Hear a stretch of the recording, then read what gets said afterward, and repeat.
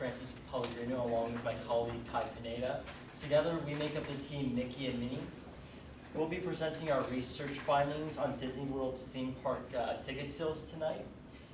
Today, Kharina will be discussing our secondary research along with our recommendations, and I will be discussing the research purpose along with our conclusion.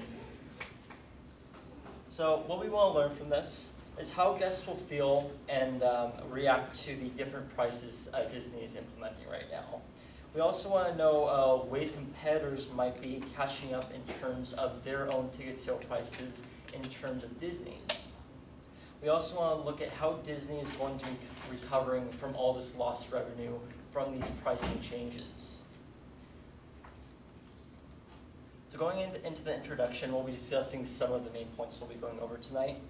So the first one is going to be dynamic pricing. Disney is implementing new kinds of pricing that goes by day instead of monthly or yearly. So all this pricing is going to go into the 3 different parks in the Disney World.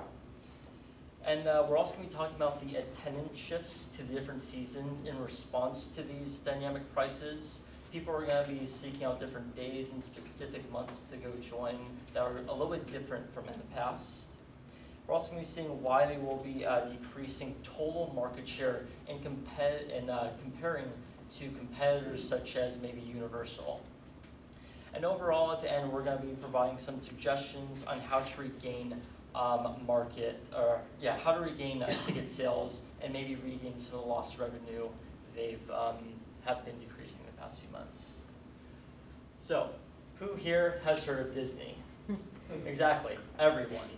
Disney just turned about 90 years old a few days ago, and it's incredible to believe that 90 years to this very exact day, or a couple days ago, they were able to have this extremely large fan base after that first ever animation they made back all that time ago. So the park originally opened in 1971, and until then it's become the largest and most successful theme park of any branded theme park in the world. They actually aspire to follow Walt Disney himself in the original creation to create stories and create that entertainment value that he tried to find back when he created this company. They're also up to about 150 million visitors a day, according to the statistics back in 2017. And just to show you a comparison, this is San Francisco in a 1 square mile, and this is the entirety of Disney World, just to show you how big this park actually is. And why this is important to ticket sales is that competitors such as maybe Universal or other theme parks in the surrounding area only have 1 park.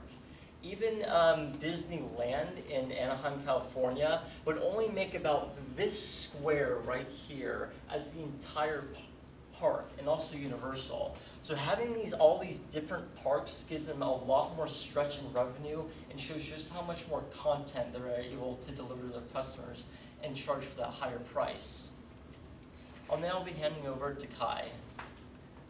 Okay, so the challenges Disney's facing is that they've implemented a dynamic pricing, which they've had for many years, but they've increased the price. So right now, the price goes as high as $129, but you only find that price during the summer. And then during the fall, you see it go down to $109. And these prices stay strictly either in the summer at the highest or at $109, the lowest in like the fall or spring. And the reason this is important is because summer is a lot of the times some people can only go in the summer because they get off of work or they get off of school, and that's just the one time they can go. So there's actually rumors going around that Disney did this on purpose, the dynamic pricing, to redistribute the crowd so that less people would go in the summer and they would go all around the year. But that has actually kind of backfired on them because ticket sales are going down not only in the summer but throughout the year because, like I said, some people can only go in the summer. So there you see, and the more moderate pricing would be from $122 to $114, and even that $8 difference, that's $40 for a family of 5, or the $20 difference from $129 and $109 is a $100 difference for a family of 5. So if people are able to skip out on going in the summer and are able to go in the fall, when there's even like Christmas decorations or Halloween parties going on, then they'll are more likely to choose the fall instead of staying in the summer. So these are articles from one popular tourist blog that has like millions of views per year, and then another New York Times article. And they claim that summer is not the peak season anymore, pretty much for the examples I just gave you. So locals are waiting, even AP's annual pass holders, so locals, and if they don't have an annual pass and they can make it on the weekend, they're just waiting to go on the weekend or in the fall so that they don't have to go for the more expensive summer prices. And then other possible reasons that crowds are going down in the summer is because it's really hot, there's less international travel, and high annual pass holder and hotel prices. But the New York Times article and the tourist blog both claim that this has never been a problem in the past, so why is it changing so much now and making the reduction in the summer now? So they are sticking for the reason that the dynamic pricing being so high is what's making people come more in the fall. Okay, so Disney World's biggest competitor is of course Orlando, because it's the only other like really big theme park there. So their market share went up 1% and Disney World's went up 0.9%. So in a way they stole Disney's market share, and the ways they do this is they actually have really fast construction and like renovation processes. So the Disney decade was in the 90s, and that's when they were coming up with new rides, new hotels, new attractions every year. So people had a reason to go back, spend more money, and just know they were going to find something new in the park. But now, since they have basically like a full land, they can't just like open up new lands all the time because they run out of space to put them in. So one thing that Universal does is they revamp old rides that are like no longer current or relevant, and they make it new, like the Minions ride, the Fast and Furious experience, and they also open completely new rides like the Wizarding World of Harry Potter, and that brings a lot of traction because people know that they're going to find something new when they go. So, and Universal has a lot more freedom to do this because Disney has a lot of old, very nostalgic rides. Like one's the Carousel of Progress, and that barely gets any visitors during the year, but if people were to, well, if Disney was to take it down, people would go like on a social media stampede and telling them like they can't do that because that's the one ride Walt Disney was able to design for Disney World. So because of these nostalgic feelings that people have associated with Disney, Disney World doesn't have as much leeway to revamp these old rides. So findings are that people, like Disney raised prices to redistribute crowds, but it backfired on them. And that theme park goers like these new attractions, but Disney can't always like bring in these new attractions. And they're reluctant to reconstruct old rides unless people are going in the summer because of high prices.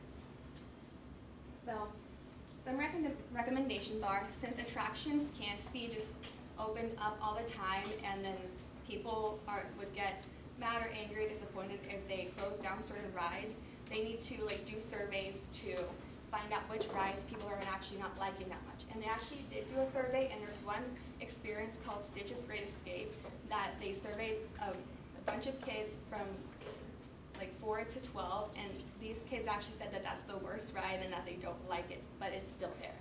So Disney actually needs to listen to what the kids are saying and to what other surveyors are saying and get rid of these old rides and bring something more current and relevant that people would want to go to see.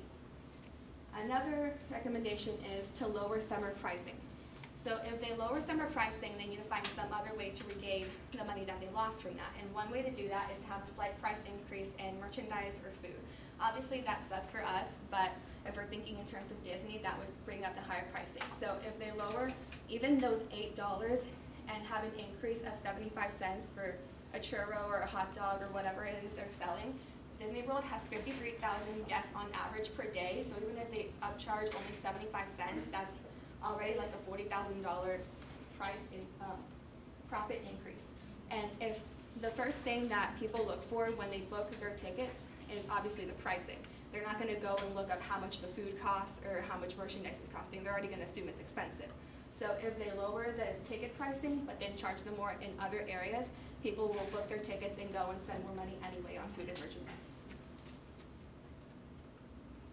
And I will hand it over now to Francis for the conclusion. Thank you.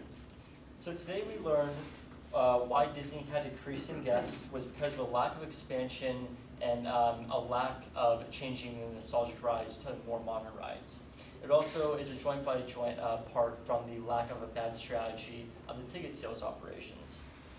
We also learned that the peak season has changed from the summer more to the fall. And our main recommendation is to improve revenue, is to promote their new rides and cut the cost of tickets. Question? Thank you.